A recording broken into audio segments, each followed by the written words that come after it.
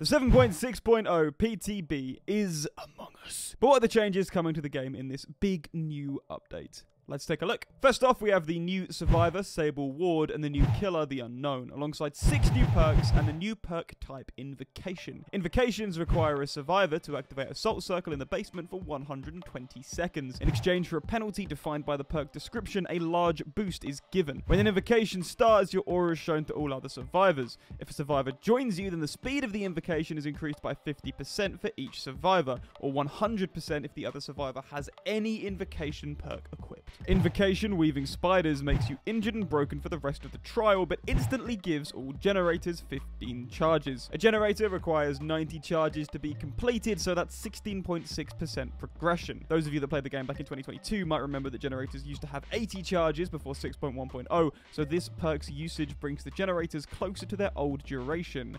I wonder if it will feel super fast in hindsight now that we're used to 90 charge generators. Strength in Shadows allows you to heal without a medkit at 60% the normal healing speed when in the basement. On heal completion, you can see the killer's aura for 10 seconds. Let's just quickly compare this to self-care, which of course allows you to self-heal anywhere but at 35% speed. It takes 16 charges to heal and the base rate is 1 charge per second, so this should take 26.67 seconds to heal. Tier 3 Self-Care, by contrast, is a 45-second heal. So you save 18 seconds by heading down to the basement. That's only really going to be worth it if the basement is within 18 seconds of you, which it very often won't be. So, interesting. I'm not sure how worth it that's going to be. So we will see. Wicked is going to be changing between the PTB and live. Currently, it starts with 1 token and there's a maximum of 5 tokens. For each token, you recover from Mangled 20% faster. More on Mangled later, by the way, because that doesn't make any sense without knowing what's changed with Mangled. For each 15 seconds spent in the basement, you gain 1 token, and when cursed, that means when a Hex totem is being applied to you from the killer, you heal 10% faster. That is a very interesting one. All 3 of these Survivor perks relate to the basement and sort of redesign its impression as a cool gameplay location rather than just being a hole in the ground with a chest, some lockers and hooks that's easy to guard. I really like that. I hope we see more basement-oriented perks in the future. I think the Invocations are a super cool idea as well and will take their place alongside Boon Totems as an interesting new gameplay mechanic. Love to see behavior thinking outside the box in a way that doesn't actually directly impact the way that the game flows, because you don't want to mess up that. You're kind of in a golden space of it at the minute. This makes a lot of sense. Very cool. Good stuff. The new killer is the Unknown. The Unknown is creepy as hell and has 2 special abilities. Its base killer power is to send forth a bouncing projectile that creates a blast area on impact. Any survivor touched by the projectile while airborne becomes hindered. Any survivor within the blast area becomes weakened. Weakened survivors lose a health state if touched by a further blast area. You can lose weakened by staring down at the Unknown. The Unknown will intermittently create hallucinations while not charging the projectile, performing interactions, or in proximity to map objects such as hooks. When a survivor is hit by a blast area or otherwise becomes weakened, the next hallucination spawn time will decrease by 10 seconds. The Unknown can then teleport to any hallucination, leaving behind a temporary decoy. Survivors can interact with hallucinations to dispel them, with weakened survivors taking longer to dispel. If a dispel is started but not completed, then a survivor will become weakened and the killer can see them via killer instinct. This is an interesting sounding power. I really want scary killers in this game, and the teasers and visual design all match that. The hallucinations will no doubt lead to some great jump scare moments. I'm already seeing people pairing the Unknown with Insidious to trick survivors into thinking the actual killer is a decoy, which works really well because the game design encourages survivors to go up the hallucinations in order to dispel them and reduce the number of places that the Unknown can teleport to. But I do worry that this might end up a bit like The Dredge, where the design is super spooky but the gameplay just ends up being goofy, as DBD always is. I don't know, let's wait and see. Here's the Mori, by the way. It's very cool. Here's the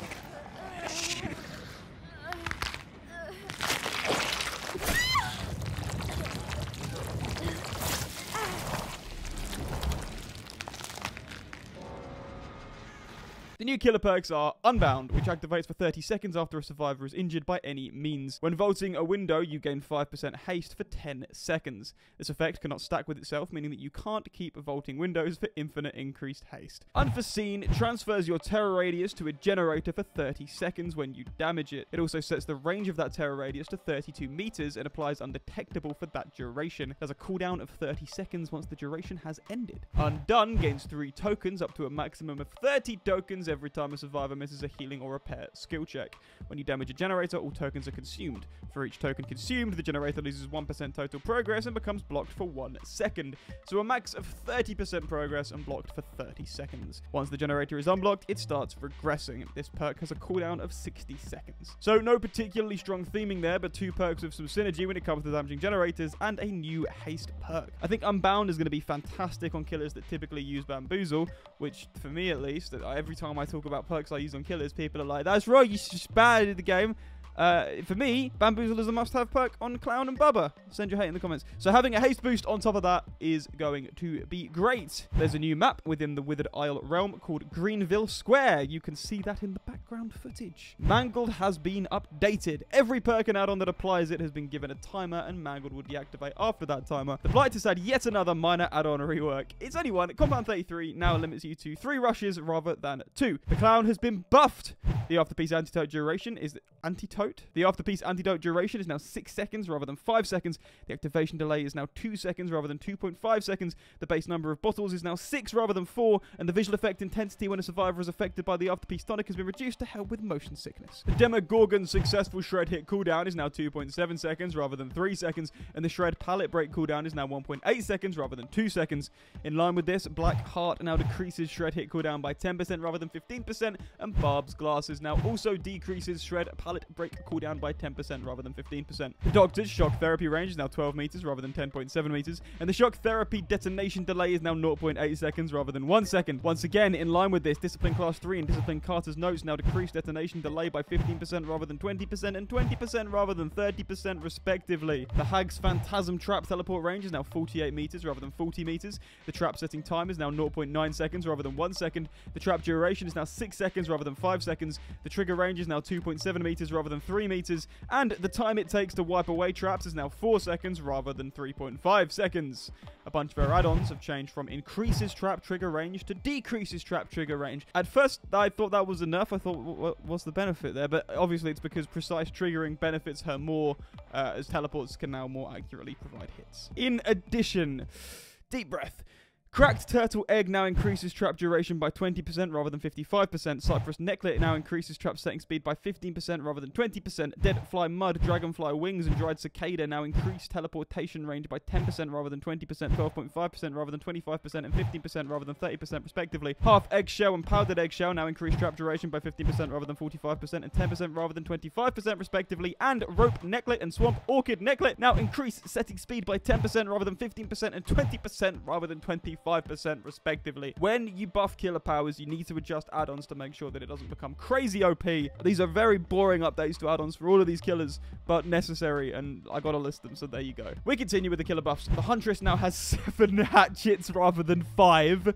The movement speed when holding a hatchet has been increased to 3.54 meters per second rather than 3.08 meters per second. And the wind-up speed is now 0.9 seconds rather than 1 second.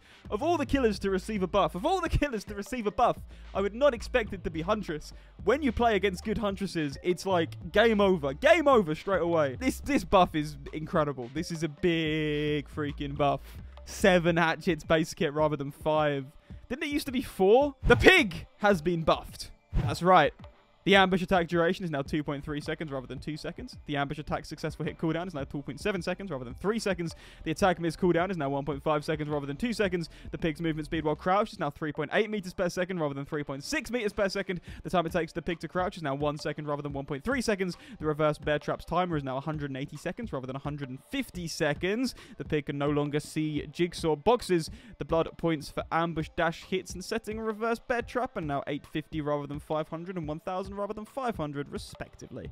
So big buffs there. A couple of minor nerfs, but big buffs for the Pig.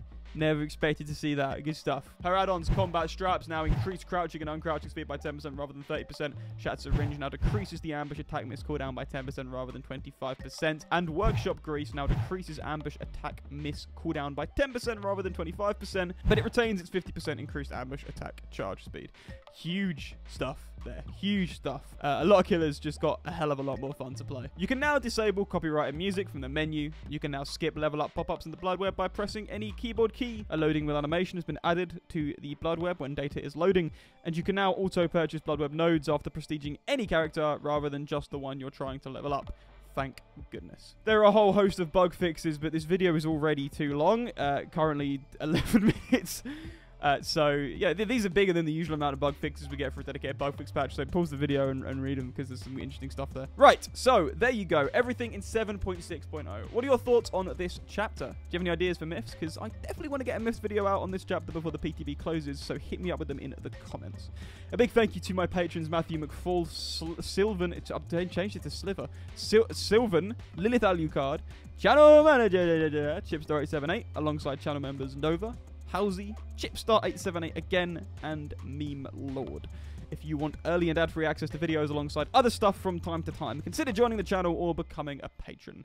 Thank you for watching, and I'll see you in the next one. Give me those myth suggestions.